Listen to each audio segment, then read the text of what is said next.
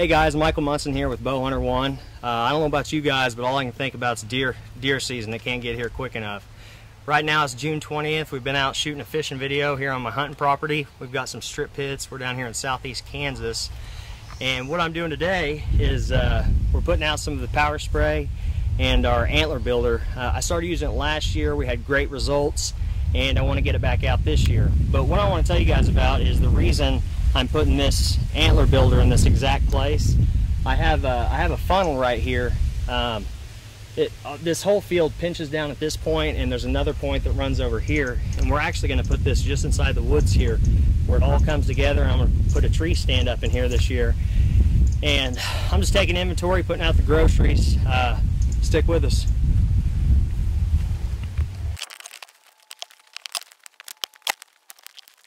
What you want to do is you want to find you a nice little cleared out spot, and if you don't have one already, you want to clear the leaves back. That way the deer can get to it easy. And there's actually a trail running right back through here, and you want to put it about 5 yards off the trail. You don't want to put it directly on the trail. And what you want to do is go ahead and just spread it out.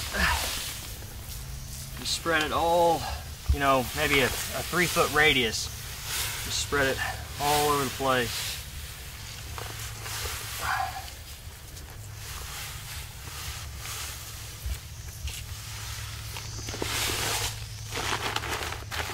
And guys, what this stuff here has in it, it has a certain type of attractant that makes them just crave it, and it also has some of the minerals to help with antler growth.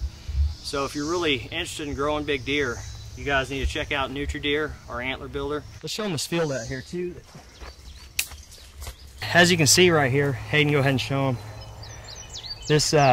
All this is about a tree line right here, and it actually funnels all the way down through here to where we just sprayed that.